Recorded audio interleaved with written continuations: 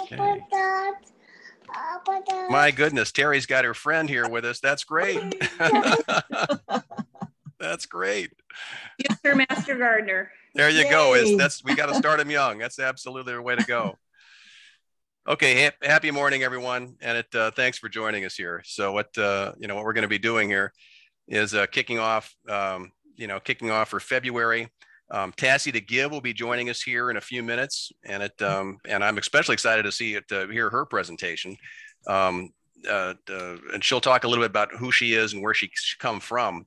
But she's done some pretty exciting things in her career, and we're going to be exciting here. So I wanted to kick off with a slide that I actually shared last year at their February meeting, and I thought the quotes were so helpful here. And yet it seems that the quotes seem to imply that February is rather bleak, but I got to admit, we're starting off with a lot of sunshine for February. So let's just, as John and I were chatting before the meeting, let's not jinx it by talking too much about that sunshine, but we're certainly enjoying it while we have it. Okay, so we kick off here today with our standard agenda as we have it. I've got the February to-dos from OSU. And we have a number of announcements and updates before Tassy's presentation that'll come up here shortly. Okay. So February birthdays, quite a few actually for a short month.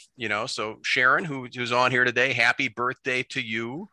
And Jan, you're on with us here today. Happy birthday to you coming up. Happy birthday. And indeed. And of course, that Valentine's Day is coming up on the 14th, and make sure that none of us forget that for our special someones who need to be making note of that. Also, of course, we have a study group also on Valentine's Day, 1 p.m. And the Zoom was in the e-news, so don't bother trying to write this one down, but next Monday at 1 p.m., an easy way to pick up a couple of hours of continuing education. So on to who we are as a foundation, and a reminder that we have our elected board here today, led by PJ and President-elect Sabine. And again, thanks for everybody who's participating and stepping forward as an officer for the board here in 2022. Of course, we have Alina and Brenda representing us as coordinators, and Tony, our faculty liaison. And just a quick reminder for everybody here is that as we're getting into the year with all the activities that we've got going on, John, Margie, Terry, and Cindy can all value your contributions for volunteering. So this is a training year, as you know. We've got a home and garden show and a garden tour underway. We've got demonstration gardens. Margie's got a lot of stuff happening in terms of hospitality and program support. And so there's lots of places to contribute and make your presence known here. So February, tune up the lawnmower, test your soil, plan a herb bed, plan your flowering landscape. And interesting thoughts here about native flower seed mixes, right? Especially to attract and retain pollinators.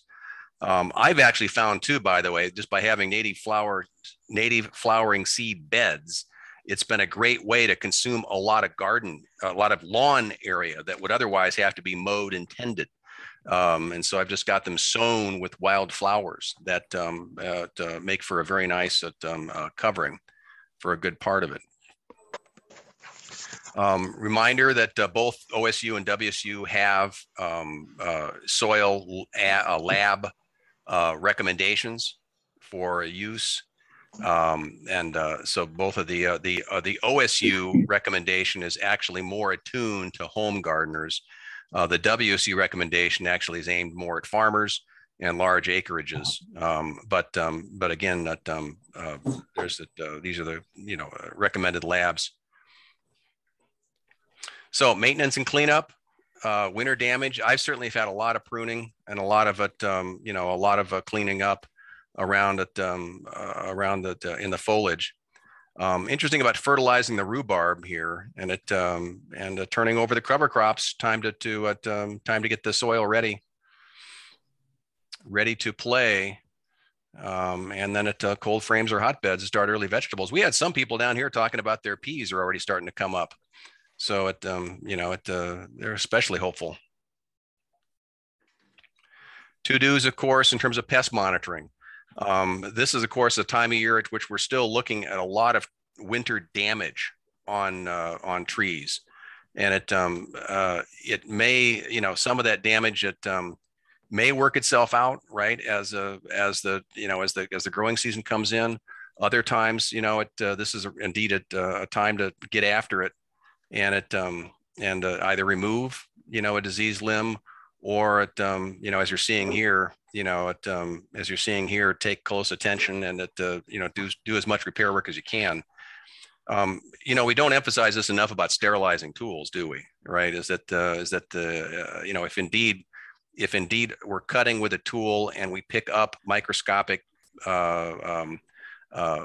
pest or bacteria on our tools, we certainly don't want to be spreading that throughout an orchard or throughout the rest of the landscape. Planting, and indeed what OSU is talking about, it's time to start thinking about these things, especially indoor work.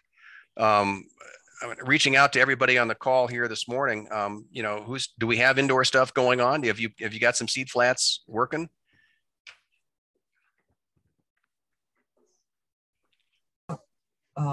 At the demonstration garden, we have a bunch of seeds on the heat mat ready. Well, because we're planning for not the plant, what is it?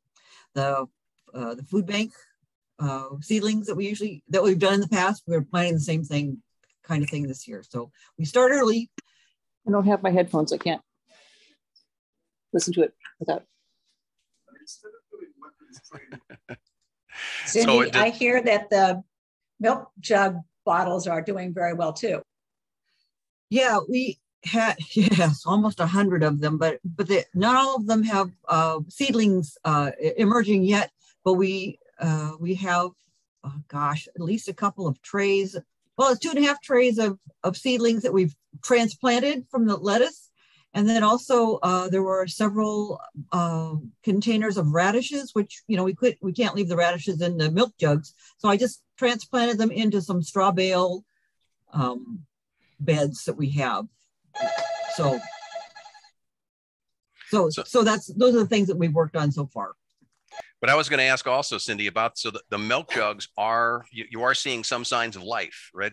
Those are outside, right? Oh yeah. They sat through some pretty darn cold weather. We had and the lettuce. Well, you probably know this. I feel like this is every year is a brand new year, and a good learning experience. But the real star of the show is the lettuce is really germinating wildly. So. Well, congratulations. Okay. That's for sure. Yes. Excuse me. I'm sorry. It sounds like Jude's on the phone. So hold on a second. So, who else has things going on? Who else has starts going on inside?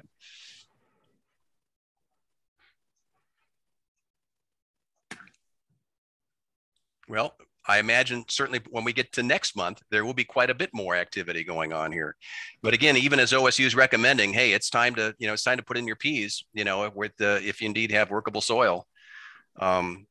Reminder quick also, by the way, that we also have, WSU has a weather site that actually has soil temperatures at various locations, including Grayland, Montesano, and at Long Beach. So if indeed you don't have a soil thermometer, you certainly can be checking on soil temperatures.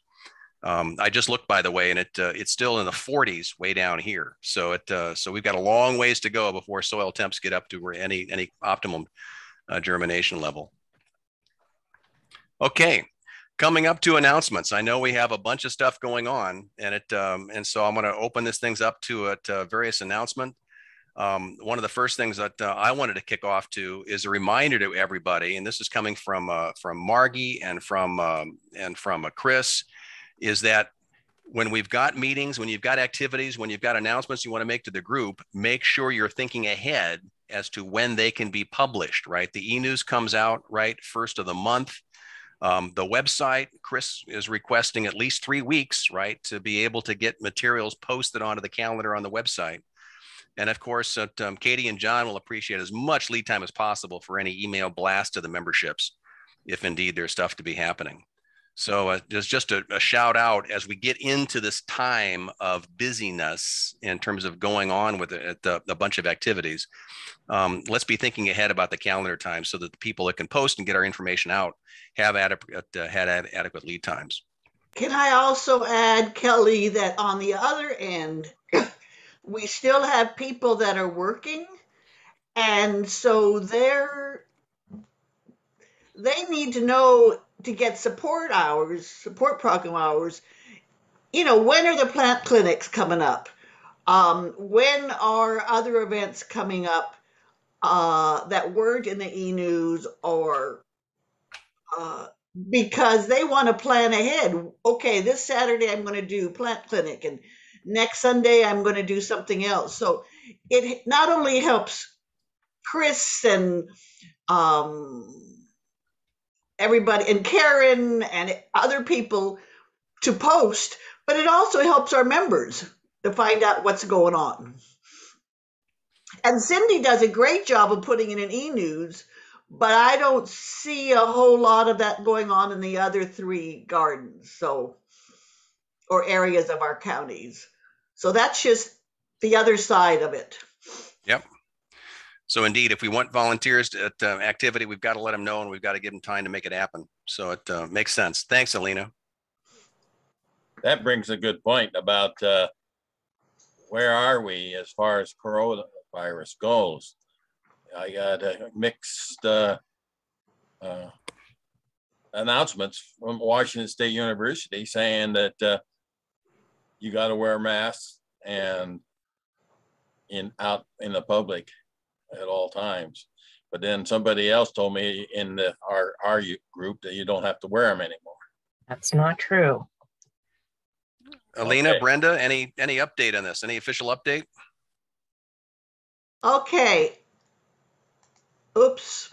The official update was in the e-news directly from Mike Gaffney that basically said you have to wear masks indoors, whether you're vaccinated or not, obviously. They recommend a KN95 or a N95, but it's not required. If you're in an outdoor setting where there's lots of people, like the Home and Garden Show or the garden tour, master gardeners have to wear masks even though it's outside, because we don't know who is vaccinated and who is not. For training purposes, everyone needs to wear a mask when indoors, and we will not be serving beverages or snacks or food. People have to bring their own, and they have to eat them outdoors where they can take their masks off. So it's probably what you heard, John, is a little bit of both, but not all of both. Thank you. But you're saying, Alina, the details are in this latest e-news? Yes. Okay. Very good. Pertinent to our members. The news about the training has already been shared with the trainees. Very good. And speaking of training, I'll turn it over to Cindy here for any comments she wants to make here, but orientation coming up on February 19th. So how many folks do we have, Cindy? And what's the plan? How's it going? Well, so the orientation is predominantly planned by the coordinators, and actually Brenda and Elena are also the people that will know the actual numbers. Yeah, I'm passing the buck here. But the reality is that they are the folks in the know on the actual numbers too.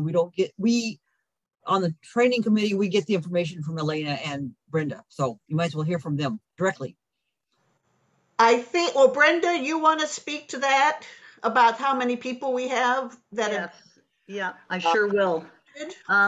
We had 25 apply. So of those 25, we have 21 applicants that have completed their vax verification, the meet and greet, and they are now in the process of registering them, and many of them have registered already. The other 4 are still in some kind of process. They're not really responding. They have not done a background check and or the vax verification. So they don't have too long left to get going before they will miss the cutoff. So we have 21 for sure. And can you explain the cutoff too, Brenda? Well, I mean, if they haven't registered and taken care of all of these other tasks before orientation, it's going to be too late because they're holding up the rest of the class. The rest of the applicants cannot get their flash drives until everybody has registered with WSU on that part, from what I understand. Thanks. Perfect. Thank you. So again, the training schedule is posted here, what you're looking at here, and it the training officially begins on the 5th, right? So it's amazing how quickly that's going to come. So I think it is. I appreciate Brenda and Alina how imperative it is to get these last 4 finished out and to get everybody's thumb drives out there so that we can get make it happen to orientation and then proceed on. Okay. Cindy, any other comments and any other outreach or appeal to members for support or encouragement? Yeah. Thanks, Kelly. That's a really good point. Is that the teams are a little bit smaller than they have been in the past. I think it's just a matter of COVID kind of pruning how many people are interested in working with us out. And I would say for the botany session, we could use a couple more hands on deck. And that would include helping with presentations. You don't have to make them up. We already have the presentations ready to go. So I am just sending out an invitation to our Master Gardener membership here if they want to participate in training. Yeah, let's start with botany.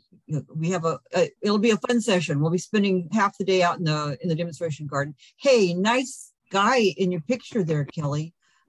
We're getting the best angle. The other thing is I wanted to make sure that folks knew that we think that training is also a good place for veterans and new Master Gardeners to get some continuing education, and that we'd like to have our doors open to you guys, but we also will have a couple of rules of the road if you do decide to join us at a training session. And primarily we're looking for no talking, but you have to wear a mask like everybody else. And but we can discuss that at a later date, I think. But we would welcome veterans to our sessions for the most part, with the exception of Sharon Golightly's session, which is plant diagnostics on May 7th. And I would say not, unless you get a different message from Sharon Coolish Bales on May the 21st, excuse me, because we have some fairly small venues. They don't seat too many people, but we have a big, huge dog barn for most of the other sessions. So there should be plenty of room for people to self-distance. Oh my gosh. anyways, so I think that's about all you need to hear from me on that. Cindy? Yes, ma'am. Would you prefer that people let you know ahead of time if they're going to attend? I'm talking about vets, if they're going to attend a session just to get CE. I don't know how to organize that, Sharon. It sounds like I'd have to track too much information. So I'd say just show up, but wear your badge and bring your mask and be prepared to walk outside if you need to get a drink of water, that kind of stuff. The same COVID rules that the rest of us are going to have to apply. It applies to everybody. And then also we'll ask that the folks just not have side conversations. So yes. Yeah, Sharon. Yes, I just wanted to comment. I already have a couple volunteers, but The afternoon session is when I need volunteers from 12:30 on. And I already have a couple, as I said, but it's in the extension classroom and the annex, and we need it for the pretend clinics, about 10 people. I'd like to volunteer, Sharon. This is Karen. Okay. I'm not showing my face. My hair looks messy, but whatever works. But I would be happy to volunteer for the phony plant clinic. Who is that? It's still Karen. It was still Karen. Oh, okay. Yeah. And it's a fun thing to do, so you should give it a try. Okay. It's very fun. Thank you. Sharon, I'll volunteer to. Okay, Valerie. Thank you. You sent an Go email ahead to and me. contact me via email. Thank you. Sharon, did you send an email to me? And I think I responded back saying, yes, I would be more than happy to. Great, John. You'd be great. Yeah, we need to have, John's got to be there to be the gruff, you know, the gruff and, assertive, I'll bring some exotic plants. Yeah. That's Oh, good. yeah. I can count on you for that. Yeah. Yeah. We're looking. So how's your list going? Plants. I have about 5. Of course, you can count on me for whatever, Sharon. You know that. Okay, Jude. Sharon, I will do it too. This is Connie. Okay. Hey, Connie. Yay.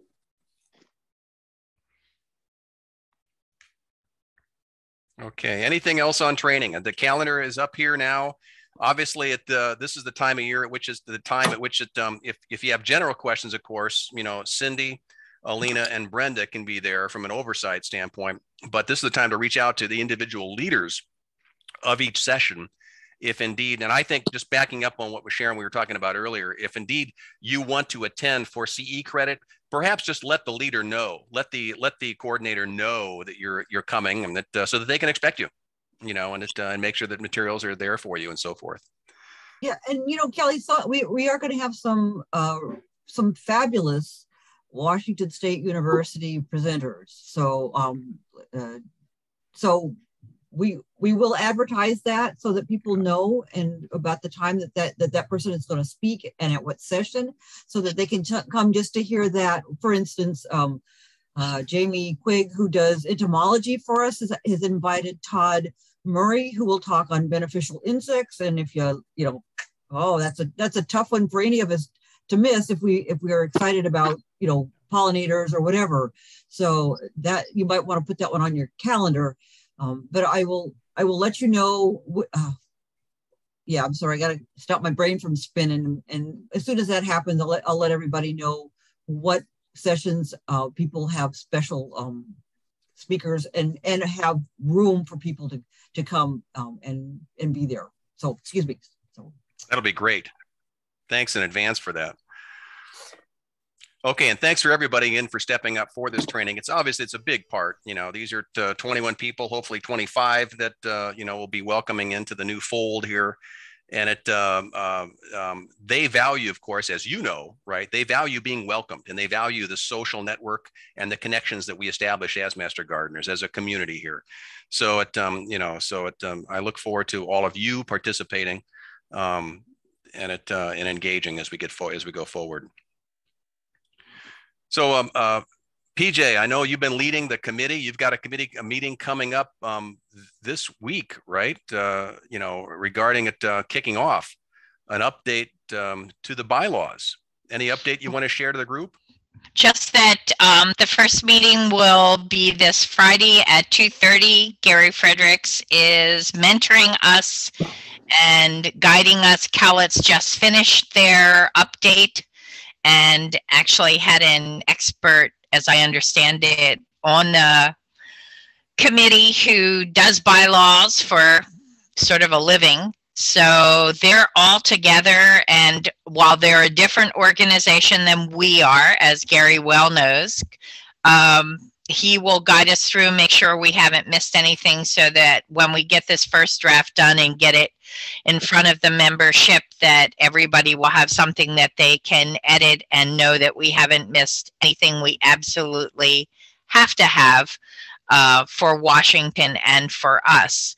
And the committee has a link to the new Washington State updates for 5013C bylaws. Thanks to Melinda for that. And we have copies of the Cowlitz bylaws, and we have our bylaws. So we're ready to go. 2:30 Zoom with Gary. And he set everything up on his Zoom, which is very useful. Sabine? Yeah, PJ, we have not received a Zoom link yet, or at least I didn't see one. Will Gary send one out to us? He did send one out, Sabine, probably about 3 weeks ago. But I think, no, I don't think I gave him your email because you weren't necessarily on the committee. I will get the link to you. I appreciate it because, as you know, I wanted to sit in and get the scoop. Thank you. So PJ, still looking for anybody, could others join in the committee if indeed they wish? They can. I would like to know that, because committees, when they get large and we're just in the drafting part or in the editing part, that I just need to know that, and we need to let Gary know, because as I said, he's running the Zoom. So I have to get that information to him. So I had said that the last time, if someone's been missed and they want to participate, just let me know and I'll get them your email. Very good. And so, by the way, thanks for everybody who's participating in this effort. And importantly, my encouragement for you to participate and stay engaged is that I find that many nonprofits that are in the local area, right, suffer from poor governance. And it's not because of lack of intention, but it's just lack of structure, lack of knowledge. So this as an opportunity to learn more about bylaws and about nonprofit governance could be an excellent experience, not just obviously for our benefit here as Master Gardeners, but for any other nonprofits that you may be associated with. So I encourage you to stay in tune with this. And I want to thanks in advance, to PJ and all the team members in terms of looking after this, because these bylaws do need attention. They need love. And also to Gary for reaching out, and, a sister foundation person who has been so willing to work with us. And that's been exciting too. Can I ask, what is Gary's last name so I can look for it on my email? Fredericks. Okay, thank you. Yeah. Sharon, if you don't have it, let me know. All right. Yeah, Gary Fredericks is a longtime WSU coordinator out of Longview. Thank you. Great support of the program. Okay, so for those of you on the board, we voted and approved our 2022 fiscal budget last month. So what you see here for everybody's digestion here is that we do have a budget plan for this year. This is our approved budget. There are details in here that we can provide if there's any particular questions, but overall, we're looking to spend more than we take in this year. And it's still because it's just, this is it's an iffy year, given that we're hopefully moving out of COVID and hopefully proceeding ahead with a very strong home and garden show. But indeed, we're projecting a loss of nearly $6,000, which we can easily absorb, mind you, based upon our cash reserves of nearly $60,000. So we'll be able to move through this year well. Sharon, you want to comment? Yeah, I do. Terry sent out a message the other day that we received the grant. I can't remember exactly what it is for. So that will reduce our loss. Very good. That's correct. Yay. In fact, Terry, that's the grant from the Grays Harbor Tourism. I think Terry's attending to her babysitting responsibility, but yeah, that's correct. So I think that's nearly $3,000, if not over $3,000 from the Grays Harbor Tourism, which, by the way, make note of that. That recognizes that what we do for the Home and Garden Show is an economic development activity for the county. So I assure you, all of our effort in contributing to that actually brings benefit, business benefit, economic benefit to the counties. So that's a great, it's a great win to have that grant amount, but indeed it's recognition that the work we do, the show that we put on, it helps drive economic activity in the counties. So the other note I want to make on here, mind you, is that plant sales, remember those plant sale activity, those are indeed, they have to, now is the time to be thinking about what plants you want to start or set aside or separate to be ready for sale in July at the garden tour. It's a very successful program. People are eager to open their wallets and spend some money and buy some plants. So it's I would hope that everyone is planning 2 or 3 dozen starts of something that would be appealing and compelling for possible buyers, come July. So budget's approved. Our scholarship is also underway. Also, yes, as you've seen from the announcement that Katie just pushed out just the other day. So again, Trish is leading this effort. Once again, we've got $1,000 here that's set. The application is up on the website. We're looking for a graduating senior. This includes homeschoolers or alternative schoolers throughout both counties. If there's any questions, reach out to Trish. This is a great vehicle, mind you, as we know, a great vehicle to get word out about our program and to make sure that the community understands who we are and what we're all about.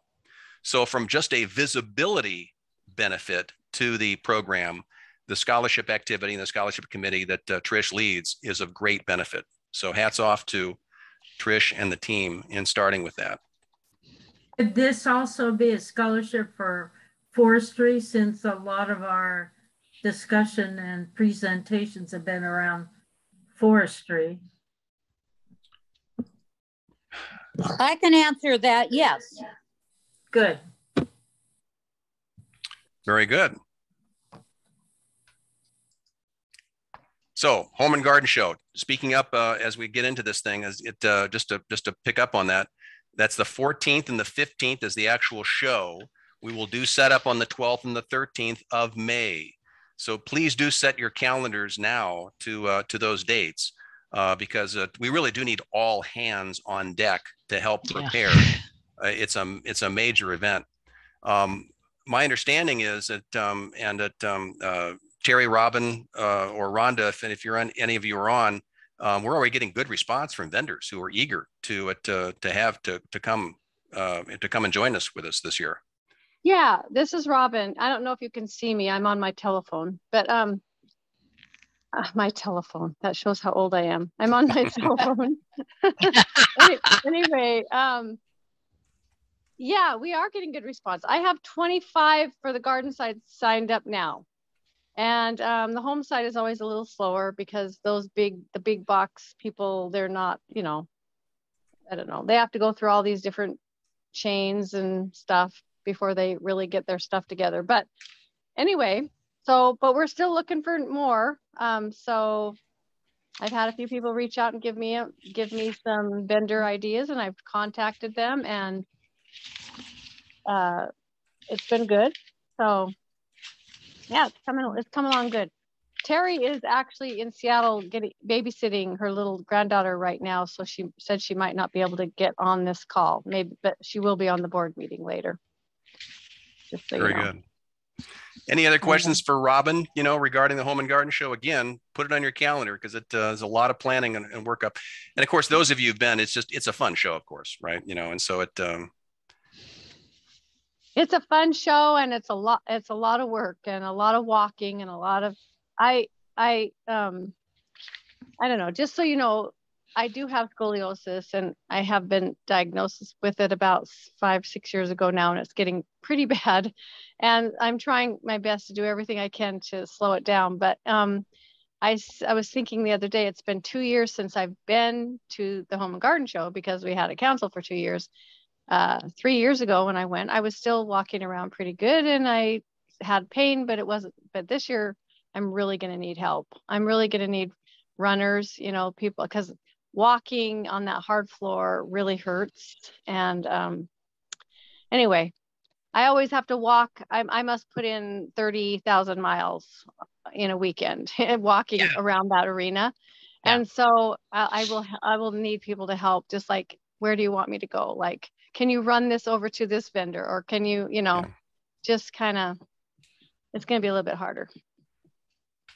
So once again, all hands on deck, that's for sure.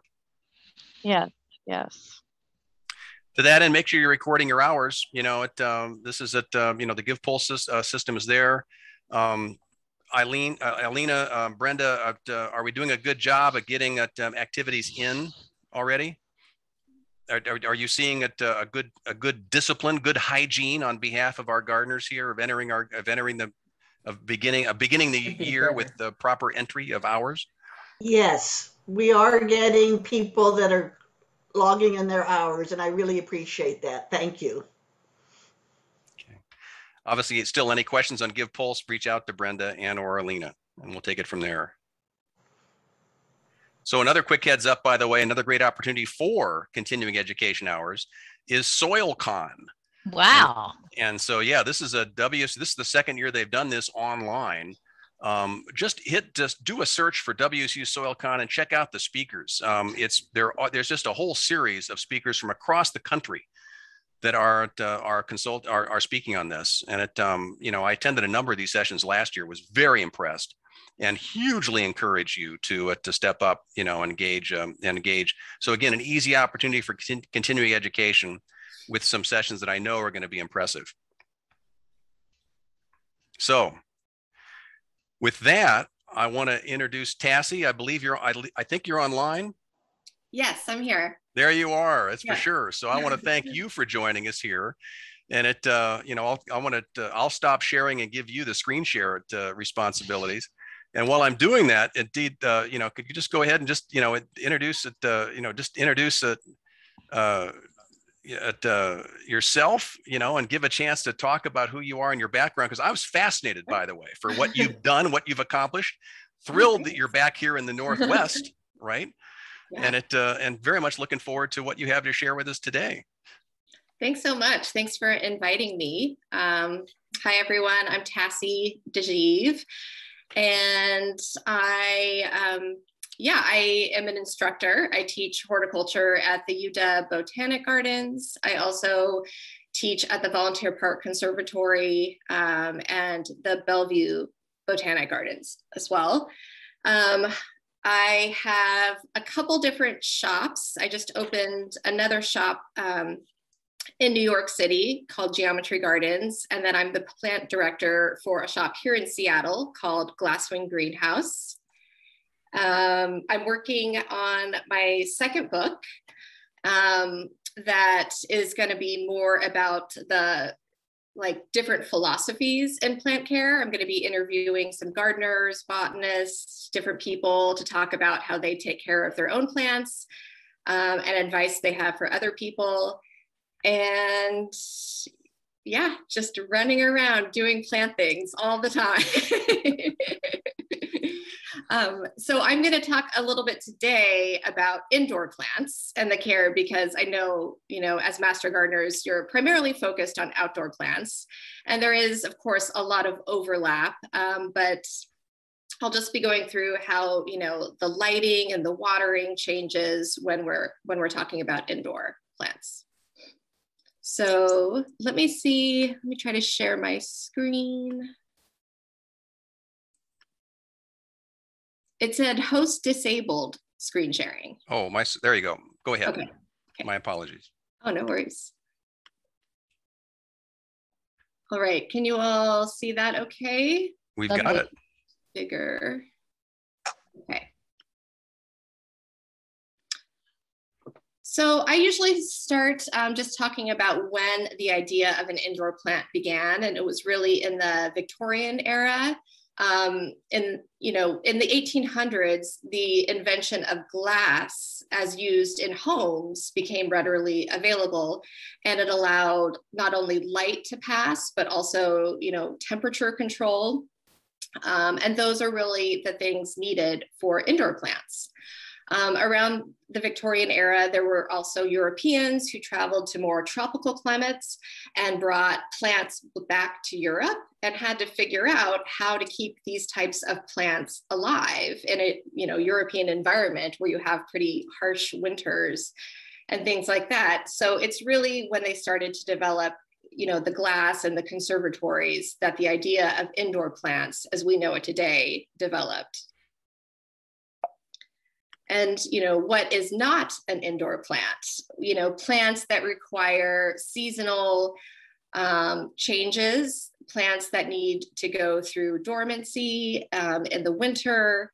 A lot of times people try to bring hydrangeas and roses inside, and they just really don't work as an indoor plant because they need the change in temperature primarily at night in order to continue to live. So we'll talk about that a little bit more, but plants, all plants really, but indoor plants too, they need a kind of warmer daytime temperature, slightly cooler nighttime temperature.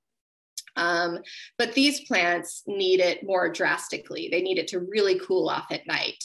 And then, perennial plants are not really meant to keep going forever. They kind of have a life cycle. So they grow out, they flower or fruit, some of them like annuals form a seed and then they die off. That's just the normal life cycle of the plant. And some plants, some annuals can be brought indoors and still go through a little bit of a dormancy, but for the most part, we're talking about tropical plants as indoor plants that are used to being around the 60 to 80 degree temperature range year round. I always recommend trying to find the, genus or species name of a plant. So either, going to a garden center, a horticulture society, Googling the plant, like purple striped plant, and seeing what comes up. Because once you kind of know the basic classification of the plant, then you can kind of group things together. Like all philodendrons are roughly going to want the same care. All dracaenas are going to want the same care. Things like that. And then I also recommend once you have the name of the plant, doing a little bit of research to learn about its natural environment.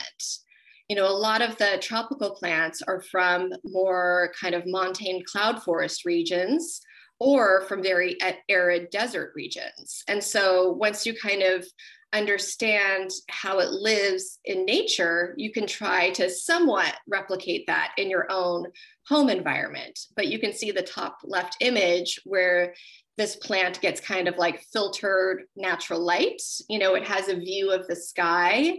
That's really important for indoor plants. And we're going to talk a lot about lighting and how that affects indoor plants. So just do a little bit of research. You're never going to be able to replicate the indoor environment exactly, nor should you. But it is helpful in understanding where the plant is native to and kind of what kind of conditions it's usually exposed to. And then just as any outdoor plant, the same process of photosynthesis takes place and also respiration at night. So again, having darkness at night, having it be a little bit cooler temperature is going to really help the plant complete its process of photosynthesis and respiration. Sometimes I find, when clients contact me about their plants that are struggling, sometimes we kind of realize it's because they have a light, they're leaving their grow lights on all the time, like 24 hours a day almost, and the plant is stressed out. It's trying to photosynthesize, but it never gets to complete the process in the dark. So it's not healthy for a plant to be exposed to light 24 hours a day. It definitely needs a resting period as well. So this is Daryl Chang. He has a popular blog and Instagram and website called Houseplant Journal. And if you don't know who this is, I would highly recommend checking out his site. He is an engineer by trade, but he's done a lot of experiments and a lot of analysis on lighting and indoor plants. And I put him in here because I really like the way he talks about indoor plant lighting. It's very straightforward. He says, give your plant the widest possible view of the sky. So with that said, you know, putting a plant there on the shelf, that's not the widest possible view of the sky. The widest possible view of the sky would be right here next to my window, where the plant can literally see, has a view of the sky. So for every 2 feet you move away from the window indoors, your light decreases by a square of that number. So if you move 2 feet away from the window, your light decreases by 1/4. If you move 4 feet away from the window, your light decreases by 1/16.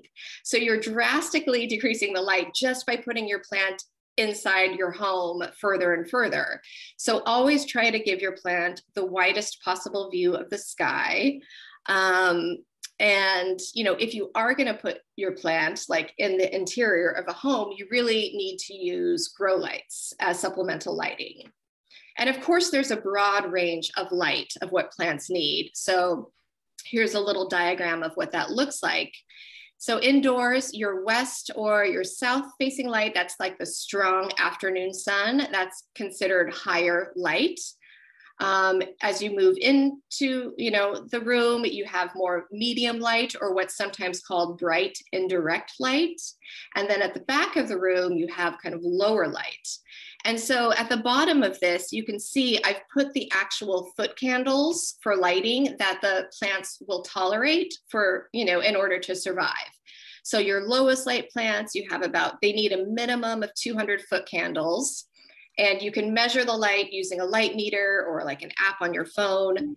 But these are the plants that everyone knows as kind of like the tried and true low light tolerant plants, the ZZ plants, the snake plants, dracaenas, peperomias, aspidistras, the peace lilies, right? These all work indoors and they tend to survive for a long time.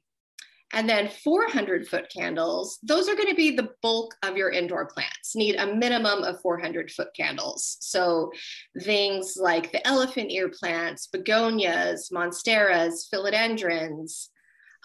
Would the 200 foot candle plants prefer to be in 400 foot candles? Absolutely. Plants don't want to be in low light if they had a choice. They would rather be in that medium light category. But the lower light plants we put there because they're tolerant of lower light. And then you have your high light, your 800 foot candle plants or higher, the bird of paradise, your ficus plants, succulents, yuccas, things like that. So this is kind of what that roughly looks like in a real life example. You have your succulents and cacti right on the window ledge. Right behind those are the ficus plants. And then behind those, you have dracaenas, philodendrons. In the back, you have some pothos, aglaonemas. I'd probably move that spider plant up closer. Maybe you could pull the ZZ plant, but that's roughly what it's going to look like. And you can see they're all pretty close to the window still. Just, you know, a couple feet away is going to make a big difference in terms of the lighting. So this is, you know, a guideline on how long your plant can go without light, because it really is, you know, the light is the food source for the plant. So essentially, if your plant is not receiving light, it's not producing food. And, you know, sometimes people say you're starving your plant, but plants can also, you know, utilize their reserve of stored food. And that's, you know, when they're at the greenhouse, they're in optimal light and they're storing up food and energy that they're going to use to grow. So sometimes people say, well, I bought a cactus and it's doing perfectly fine in, you know, in my office with no windows. And, you know, yes, it can exist for probably months, maybe even years without light, but it's using all of its stored energy and food, and eventually it will run out and it will collapse.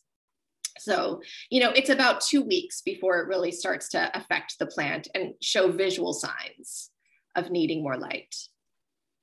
But plants can also get too much light.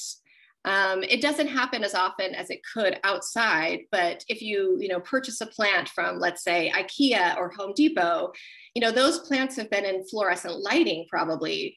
And then when you take them home, even if it says it's a high light plant, you know, like this Ficus lyrata, it might actually get a sunburn if you just put it in full sun right away. So it's always recommended to kind of ease the plant into the light over a period of like 2 weeks. You know, every day introduce it to a little more sun, and then that'll kind of acclimate the plant cells to be able to take in more light. These are some recommendations for higher light plants. This would be, you know, 600, 800, 1,000, 2,000 foot candle plants.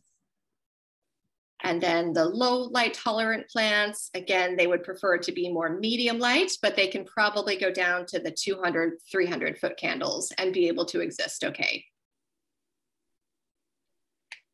And it's some examples of what plants look like when they're really struggling with lack of light. So the space between the leaves gets further and further apart, and also the leaf size gets smaller and smaller.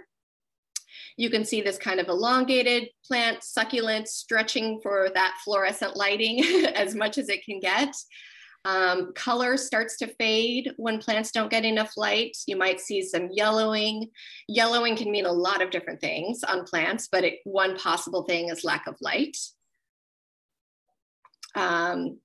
So that is basically lighting. I would say if you take away anything from that, just give your plant the widest possible view of the sky. You know, after this lecture, everyone goes and puts their plant no more than like 2 feet away from the window.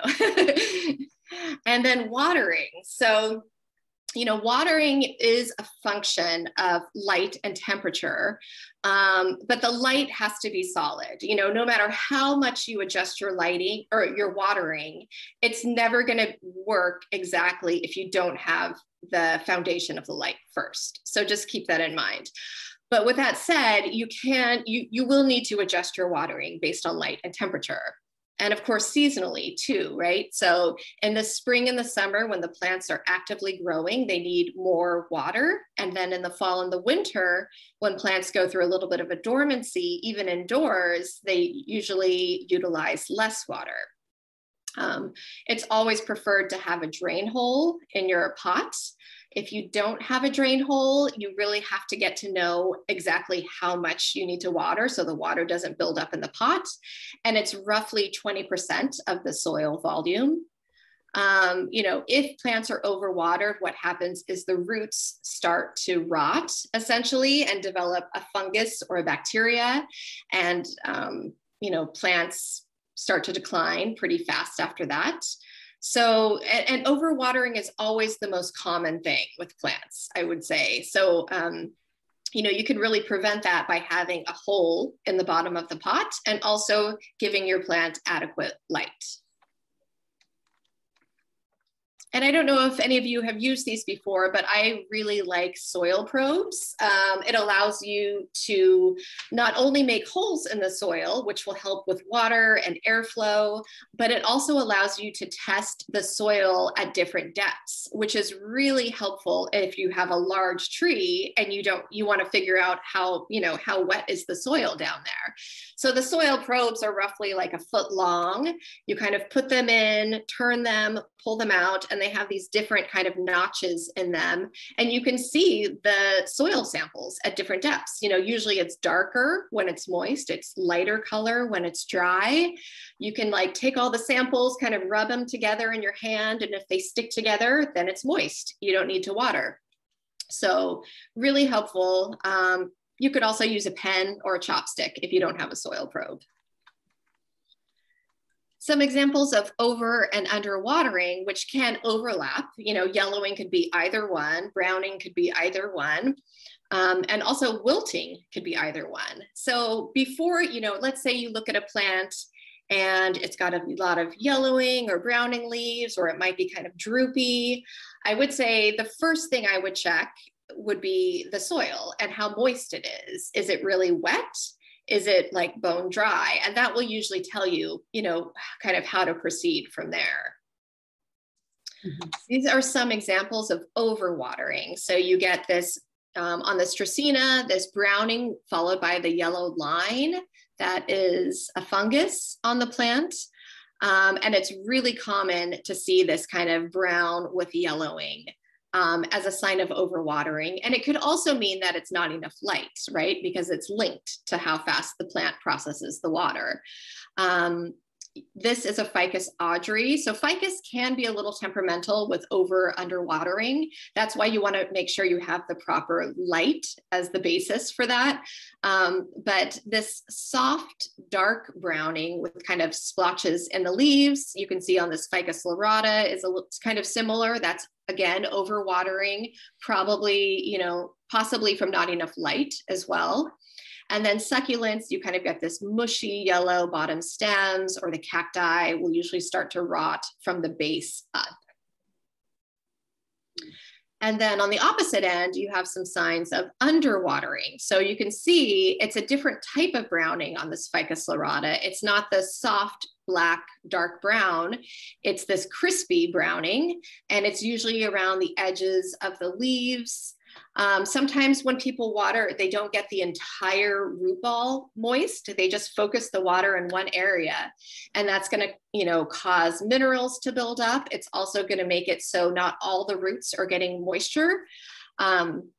So you really want to thoroughly water your plants when you're watering them, you know, really flush out any of the salts or minerals, get the whole root ball saturated wet. You do want water to come all the way out into the bottom of the pot.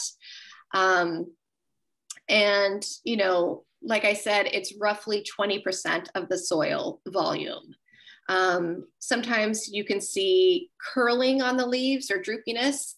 That could be a sign of underwatering.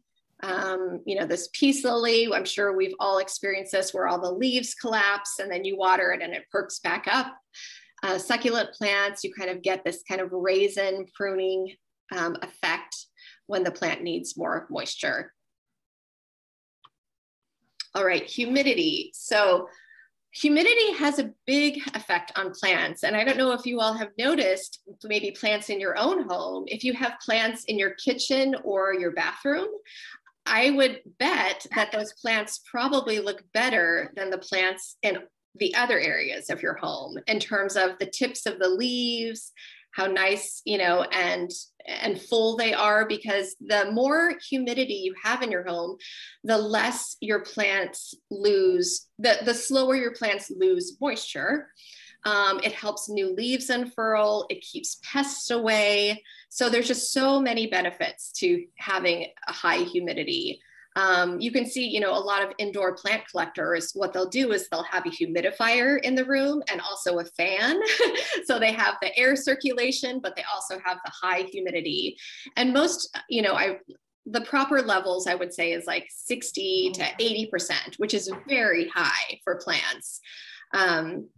But you really, it's like you know, you just have to see how your plants are doing. I personally try to keep my plants that are a little more sensitive to underwatering, or plants that, you know, need a lot of humidity in order to maintain healthy leaves. I keep those in the bathroom or the kitchen. So my begonias, my like cissus plants, like grape ivy, things, you know, my ferns, things like that. If you don't have a humidifier at home, you can use a mister. You can put your plant on a tray of pebbles. My mom puts little jars of water next to all of her plants. Or you can just, you know, if you don't want to raise the humidity level in your home, you can just be okay with knowing that your plant will get some brown tips at the ends of the leaves, and it's perfectly fine too. It usually shows up as like an upside down V on the leaf. That's, you know, that's from low humidity. I want to spend some time going over some different plant families just to give a rough, you know, idea about the care for them. So the Dracaena family, native to Africa, Asia, and Australia, there's so many different species. Actually, the snake plant, which used to be a Sansevieria, is now in the Dracaena family. So there's over 100 different species.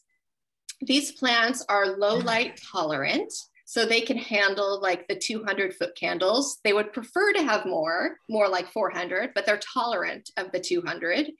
And they like to dry out between waterings. They really want to get, you know, dry, I would say 50% down between waterings. And most Dracaenas are also really good air purifiers. So they're good to have in a home. The fern family, there's so many different types of ferns, right? And they're you know, they really range. But I would say if you are wanting a fern or looking to design with ferns with larger leaves are going to be able to hold more moisture and won't dry out as fast as, say, like a maidenhair fern with like a small leaf. Ferns generally like very high humidity, so 60 to 80%. You want to keep the soil constantly moist, and I would aim for a minimum of 400 foot candles with ferns, maybe even 600, because in the wild, when they're in the forest, they do have a view of the sky, so they do need bright light. But the most important thing with these is really keep them, well watered, because if ferns dry out, unfortunately, you kind of lose all the leaves at one time instead of just one leaf at a time. And then the broad classification of the aroid plants, these are native, most of them are native to forest floor, kind of understory plants. These want a minimum of 400 foot candles. And they like to dry out between waterings. So like 25% down should be dry.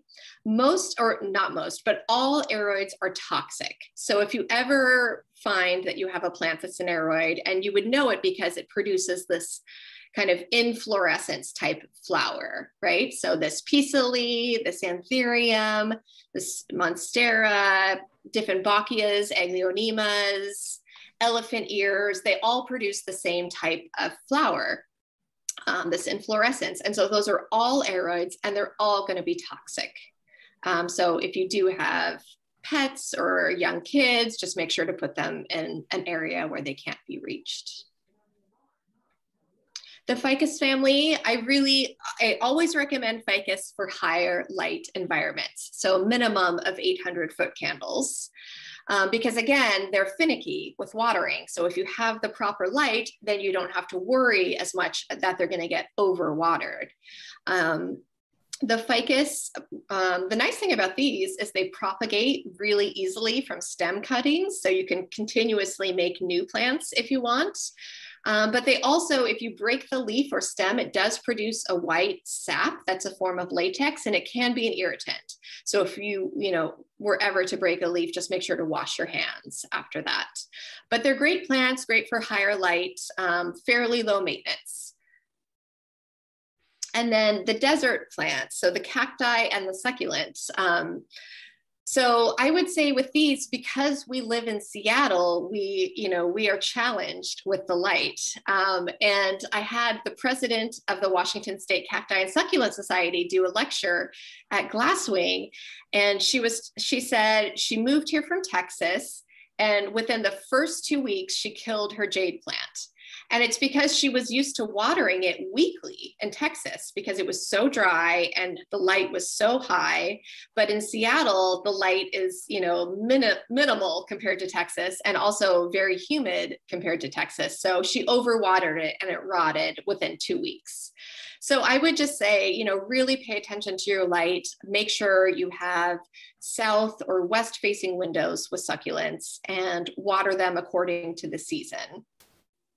So this is some signs of underwatering. Again, you have the shriveled leaves, you have the rotting from the base with the cacti.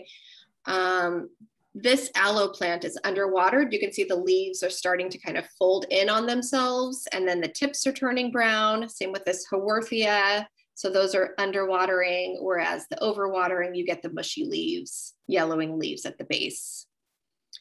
And sometimes succulents can get too much sun, even though they are desert plants. If the light gets really intense in the summertime, which it sometimes does, you can kind of get this reddish, brownish hue on the plants. And that's a sign of stress for the plants. Sometimes it looks great on the plant and sometimes it doesn't. So you just kind of have to, determine which, maybe you need to pull the plant away from the window by a foot or so if it does seem stressed out, or, it might need a little more water as well. Okay, carnivorous plants. I won't talk about too much, except to say they are native to bog areas. South Carolina is where a lot of garden centers get carnivorous plants, and they're purely potted in peat moss from peat bogs. So potting it in regular potting soil might actually kill the plant. They like full sun. So, you know, right in the window where they get direct sunlight, and they want to be constantly moist. Preferably with filtered or distilled water or rainwater. So you can just let your water, you know, fill up a water pitcher, let it sit out for a day or two, and then you can use that to water the plant, because room temperature water is always the best as well. But yeah, you don't really have to feed these. They're good at catching any bugs on their own. They're pretty fun to have. Orchid plants, these are potted in either a fir bark or a sphagnum moss. They need a lot of air around their roots. They like a lot of ventilation, and they also want, you know, a little bit of direct sun is beneficial. That's gonna, but not too much. So if you have a south or a west facing window, just move them away by like 2 feet. But if you have an eastern window, put them like right in the window. And most orchid growers that I've talked to swear by watering every 10 to 14 days. So give your plant like a thorough soaking, and then wait until the bark or the moss is dry, and then soak them again. And that's roughly every 10 days to 14 days. Air plants, these are part of the bromeliad family, you know, related to pineapples. So all bromeliads will flower once in their life, but after they're done flowering, they will produce a little, you know, offshoot called a pup. And those new plants would then flower on their own. So air plants are native to, you can find them in like South America, in Texas, and Florida. They live on the undersides of trees. They use their roots to anchor themselves to the tree, and then they absorb all of their water and nutrients through their leaves. So to take care of these indoors, you want to submerge them underwater about every 2 weeks, shake them out, let them dry, and then they need bright indirect light. So again, that would be like eastern window, right in the window, or if you have a south or a west facing window, move it away like by 2 feet or so. And you can also mist the air plants in between soakings to make sure they're hydrated.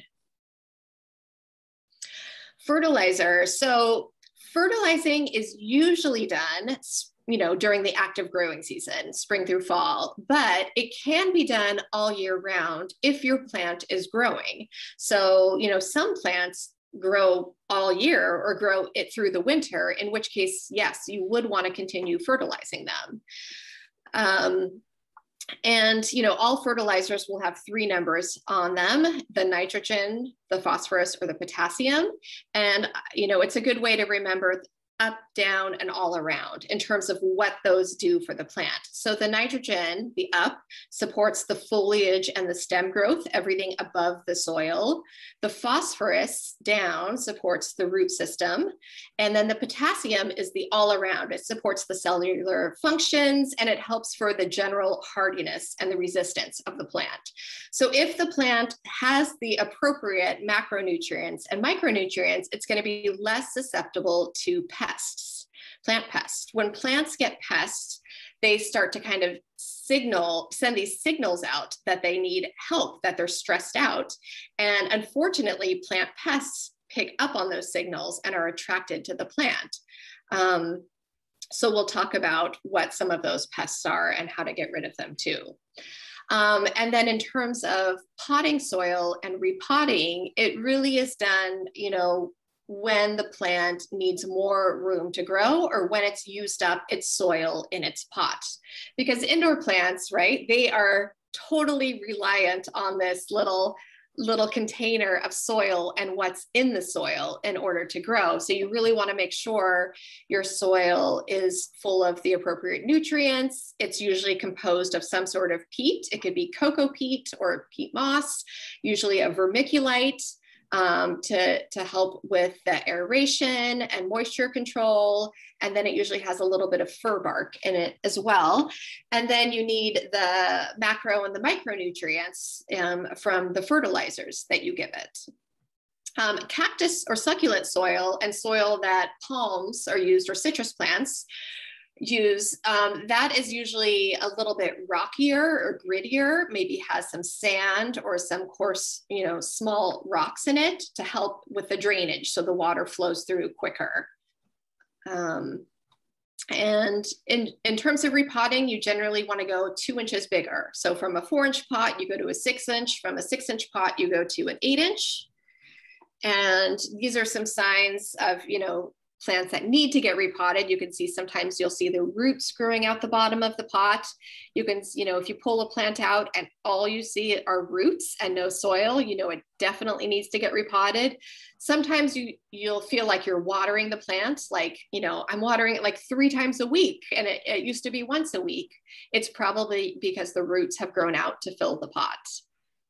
So generally just loosen up the roots a little bit, give it some fresh soil, and give it a thorough watering once the plant has been potted. The exception to this are cacti and succulents. So cacti and succulents, the roots are more sensitive and they're fragile, and they tend to break and tear easier, and they also take longer to grow new roots. And to repair themselves. So when you repot a cacti or a succulent, you don't want to loosen up the roots as much as you would for like a foliage plant. And you don't necessarily want to water directly after repotting. You want the roots to kind of repair themselves, which usually takes like a week or 2, and then you can start to water. Propagation, I won't go into too much, just to say that most plants will propagate from stem or leaf cuttings. So it's always fun to kind of figure out how that works. So if you do have an indoor plant, you could always Google it, like begonias. I was fascinated when I found out that begonias will grow from, just a stem cutting, just cut off a leaf and stick it in water and it'll produce roots. So it's a really fun project and you can do it on most plants you can propagate.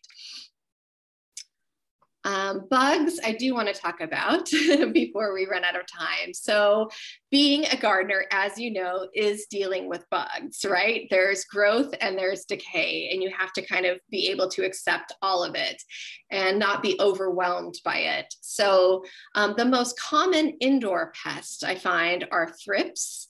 And they kind of look like these little black lines. They kind of scrape the plant. So you'll see like scrapings on the leaf, but they're so tiny. So you really have to inspect the plant. The first thing you might notice is that the plant just overall doesn't seem as healthy as it should be. And then you can kind of inspect the leaves and see if you can see anything on the leaves. Do you see any like little marks that could be bugs? Do you see any, splotching on the leaf? A lot of times the bugs will leave behind a sticky kind of residue on the leaf. And whenever I feel stickiness on plant leaves, I know that there's some sort of bug. Even if you can't see them, they're there. And the stickiness on the leaves, the honeydew essentially, is what attracts ants to the plant. So if you ever find that you have an ant problem on your indoor plants, it's probably that because you have another pest on it. Mealybug is super common on indoor plants. It looks like white cotton fluff, like tiny, tiny little bits of white cotton fluff. The nice thing about mealybug is they come off very easily. You can just wipe them off with a Q-tip dipped in rubbing alcohol. You can use neem oil, just rub them all off, and then treat the plant with some sort of insecticidal soap. Scale is a little more challenging to get off. You really kind of have to scrape at it. So if you have an area or a leaf that's really infested, just cut the entire leaf off. The Amazon domes, they have like a huge ficus inside their domes. They had a bad mealybug problem on it, and they actually just removed one of the major limbs of the tree because it was so infested, and they knew that they just would not be able to continue to treat it and stay on top of it. And it was easier just to cut the plant by a quarter than having to deal with this bug infestation. So the first thing you always want to do is remove the bugs that you can see, whether you're cutting the plant, down, or whether you're scraping the bugs off. And then once you remove the pests, treat it with some sort of insecticidal soap or oil. You can use neem oil, you can use, rosemary oil. There's a lot of solutions out there that are kind of more natural and safe. And then you have to just stay on top of it. Do weekly checks on your plant. If you find more bugs, remove them, do it again. But eventually you will get to a point where maybe you're just doing monthly checks or every, quarterly checks on your plant, and you just see a little bug here and there, and you're able to kind of stay on top of it and treat it. Spider mites are really tough. Usually if you see spider mites, the webbing around the entire plant or an entire leaf, I would probably just dispose of the plant. They're really common on things like English ivy or on alocasia plants. And aphids. If you ever try to grow indoor, edibles, any herbs indoors, tomatoes, eggplant, basically any type of edible plant indoors, you will 100% get aphids. And they, it's the same thing where you just want to remove them all, spray it down, continue to check it, and definitely use, an organic, solution like neem to treat it. Fungus gnats are so common on indoor plants too, and they aren't so much of an issue for the actual plant as the other bugs are, but they are annoying, and they do spread from plant to plant very quickly. So if you do notice those little flying gnats around the soil, or like, let's say you water or move the soil and they kind of fly out of the soil, I would treat it if you see, a lot of them. One or two here and there is not a big deal, but if you start to see a lot of fungus gnats, then you can use beneficial nematodes to get rid of them. You can let the soil dry out to make sure you don't have any dead or dying foliage around the soil line. You can use mosquito bits. Those work great, and you just kind of sprinkle it on the soil and they kill off all the fungus gnat larvae. And then there's things like fungal infections, powdery mildew. So it's really important to have good air circulation around plants. And also, if you do notice any sort of mildew or mold or fungus on the leaves, avoid water spreading it. So don't water overhead, just water on the soil. Don't mist your plant, because the water droplets will spread the fungus. And then prune off anything that's really bad. So I just have some resources. We talked about the Houseplant Journal. Homestead Brooklyn is a woman in Brooklyn who actually lived across from my shop. She has a full educational series that she offers online. She's a scientist, and I would say she's more of an expert on like fungal infections, bacteria, plant pests, and integrated pest management. She knows a lot about. So she's a good person to check out. Houseplants 401 is just great if you need a quick reference on how to care for a plant, and also trouble signs of plants. So I use this, a lot if someone's like, oh, I've got a Mingoralia, it's dropping leaves, I feel like the sun and the water are right, what could it be? And so you could just, look up the plant, and then it'll have some like the general care and then the trouble signs and what those could be. And then of course the UW Botanic Gardens, the Volunteer Park Conservatory, Bellevue Botanic Gardens, and then, I'm always available to answer questions on indoor plants as well. But I'd be happy to take questions now as well, if anyone has questions on their indoor plants or anything else plant related. I have a question. Sure.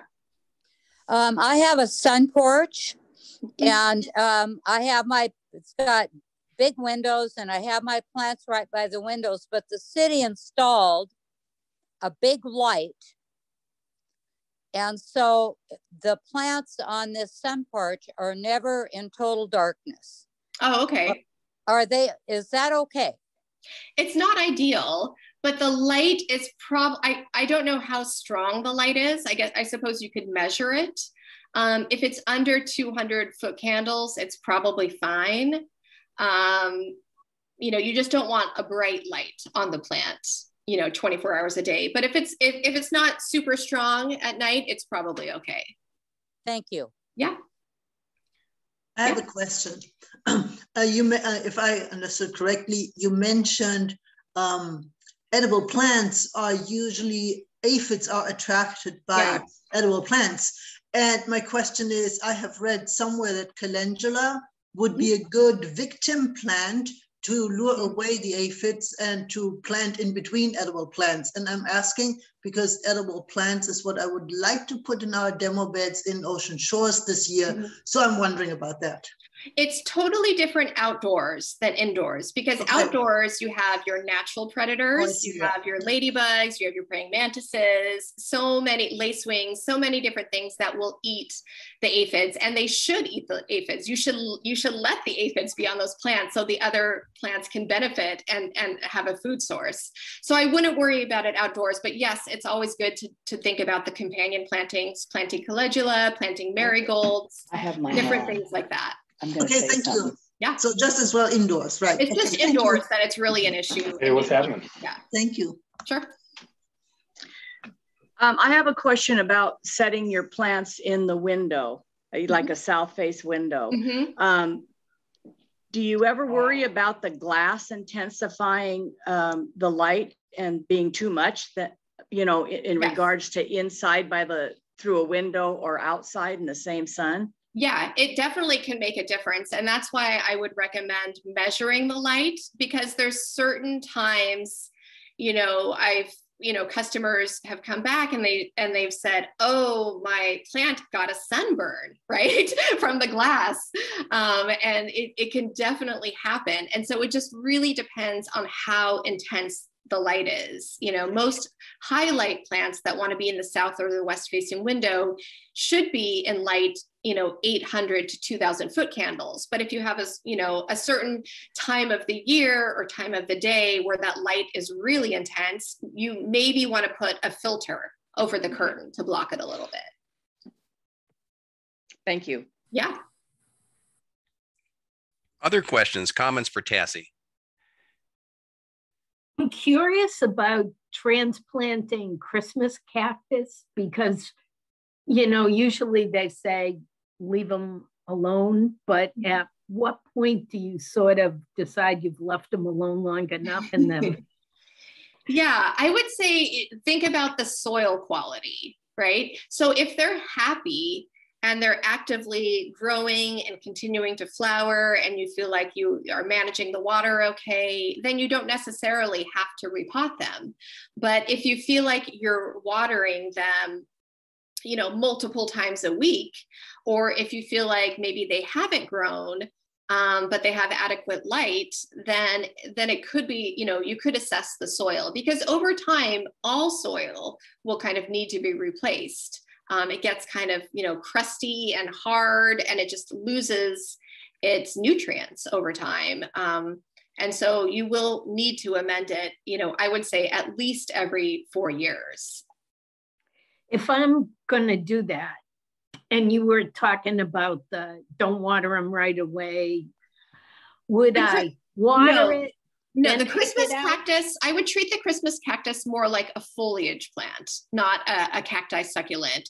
And so I would water it right away. And I would use more of a regular, potting soil mix versus a succulent mix. Okay, thank you. Yeah. Jude, you have your hand up. Can you turn your sound on? You suggest putting your plants that are moisture loving in your bathroom. I have yet to live in a house with a bathroom that had much light in it. Yeah. What light are you suggesting? What light sources are you suggesting to be used with them? If you put it in the bathroom? Uh-huh. You can use grow lights. So any all spectrum light would work. Another thing you can do, it's a little bit of a hassle, but you could bring, if it's a small plant, like a fern, you could bring it in your bathroom when you take a shower. Or you can, most kitchens have windows. And like I said, plants thrive in any room with natural environment because you have like your pots of boiling water on the stove and you're washing your dishes and the dishwasher. So there's a lot of natural humidity in the kitchen. So you could consider that versus the bathroom. But yeah, bathroom plants, they do well, but you do need to have the minimal amount of light, which is, roughly 200 to 400 foot candles. Okay. So Grow Light is a brand, right? No, Grow Light is a type of light. It's a bulb. You could get it as a regular bulb and just stick it into a lamp. You just want to make sure, there's different types of grow lights. So I would just say an all spectrum grow light is good. And it doesn't matter too much. I mean, there's not that much variation, I don't think. I mean, there's the red grow lights, which are more focused on flowering production. Whereas if you just have the general white grow light, that's usually like kind of the all spectrum one. Okay, great. Thank you. Yeah, but if you haven't tried grow lights before and you do have darker areas in your home where you want plants, they really do make a big difference. The plants are much happier. Tassy, I'm curious about the overall experience about, in Brooklyn. You were in Manhattan in a very urban environment, right? And now coming out to Seattle. And of course, you have different weather conditions, right? And, in the Northeast, right? You're going to have a much colder winter and so forth. And you have a hot, humid summer and so forth.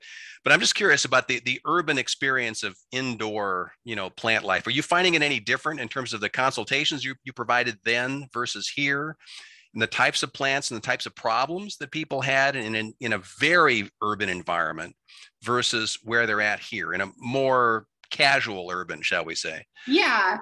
The main difference I would say is that the light and the temperature. So everyone in New York has like radiant heating. So in the wintertime, it's actually warmer in your apartment than it is the rest of the year because the radiators are all cranked up to 70, 80 degrees. The landlords just crank up the heat. And so you're actually watering your plants more often in the winter than you are spring and summer. So that's kind of a big difference. And also the air is very dry. Like you have to have a humidifier or be misting your plants every day. I was kind of blown away when I first noticed the humidity here. And when I saw air plants here, I was like, oh, the air plants are so happy here because they were just absorbing the moisture from the air. Whereas in New York, they always looked a bit dry, always dry. We can never get them kind of hydrated enough. But the types of plants are similar because, most garden centers get their plants from the same places. You have, Florida for your aroid plants. And then you have California for, a lot of the cacti succulent growers. And everyone is getting them from the same places. So there is a lot of overlap in terms of the plant varieties, and the plant pricing is also pretty similar. Of course, there's going to be a huge difference in outdoor plants. The West Coast has so many more options for outdoor plants, and the prices, I would say, are half the price of what they are on the East Coast. And you just have so many, it's just pretty limited. There's a couple great growers that I work with because we do have an outdoor space in the New York shop, but yeah, it's nothing like the Pacific Northwest. Yeah. Jude, you have your hand? I do. I'm so impressed by your practical knowledge that I've got to ask you a very practical question. Okay. I have two very, very large euphorbia with lots and lots of thorns on them and sap that is extremely caustic, and both of them are going to be destroyed or they have to be repotted. So do you have any tricks that I might be able to use? They're very big. They're almost as big as I am. Repotting? For cacti, I like to lay them down on their sides. And then it's definitely a two to 3 person job. So lay them down, get them out of their existing pot, And then your new pot, you know, prep it, put in a little soil, lay it down, and then kind of gently work the root base into it, and then kind of push it back up. And I would wear probably like gloves that you would use for roses, right? Like really, or worse. Yeah, or worse. So really like thick work gloves. And then also I would use, you know, probably some sort of newspaper or paper or bubble wrap I've used before, bubble wrap to hold the cacti in place. So have one person hold it while the other person is potting it. But you definitely need to lean it down, because you're not going to be able to pull it and stick it into the big pot if it's a big plant. True. Yeah. True. You wouldn't like to have these two, would you?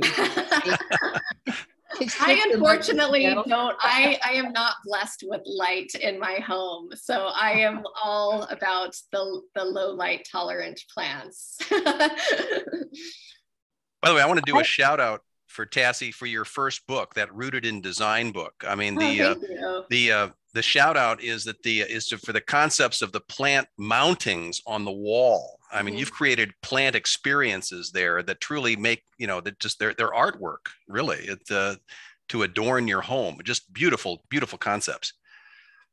Yeah, I think the idea of having plants in your home, you know, I think can definitely be artwork, especially if you are just working with certain specimens that have like a really, you know, like interesting stem shape or something like, you know, like this, where you can really appreciate them for what they are. You know, I do love, of course, the standard, you know, snake plants, the spider plants that just fill out a space, that are easy to care for.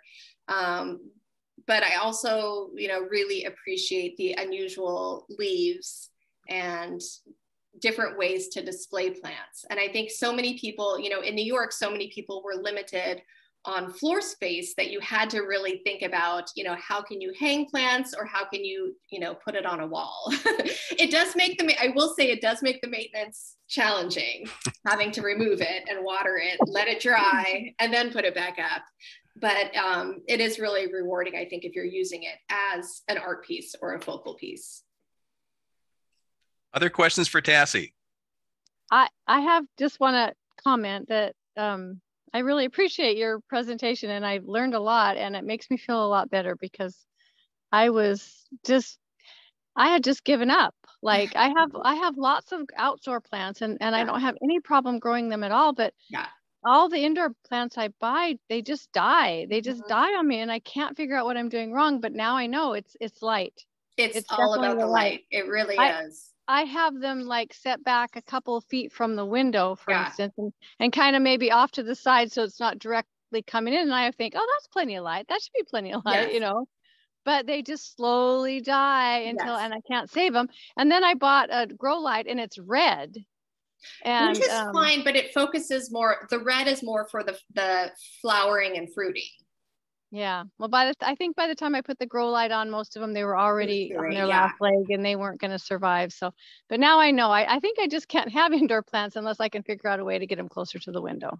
Yes, and Houseplant Journal, like I said, if you have time to look at some of these resources, they really are informative, and you know, give kind of, you know, Houseplant Journal has a chart of lighting and what plants will exist in, what, you know, to, you know, sustain themselves, and what they will, you know, thrive in. So you can kind of see, you know, where your light is and what plants you can, what plants you can use. Yeah, great idea. Thank you. Yeah. And this, of course, underscores the reason that why Tassy's presentation this morning is so important for us, is that we do spend a lot of time talking about outdoor horticulture. And we don't spend much time at all in our education or in it with our clients, right? Talking about how to be successful with indoor plants. So this is why I have a question, Kelly. Yeah, Karen, please. Is there some way that we can that you can send us a copy of this list of resources that we could maybe have in our plant clinic boxes, so that we could help people? We don't get a lot, but we do sometimes get people that have indoor plant questions. Oh, yeah. We do. Really don't know. I don't know very much about them to help. Well, I do have a copy of Tassy's presentation. Tassy, would it be okay if I shared this with the group? Yeah, definitely. And the UW Botanic Gardens, I mean, they have a resource where horticulturalists will just answer any questions. They come in, I think, on a weekly basis to do it. And you can even, I don't know if they're doing it now where you could bring in your plant, maybe not because of COVID, but you used to be able to bring in your plant if you had a question on it, and they would like get out the microscope and tell you what was wrong, you know, what type of plant it was and what could possibly be wrong with it. But I know that they are, I'm pretty sure they still do it, you know, via email right now. So they're always a great resource for plant questions. Connie, you have your hand up. Yes.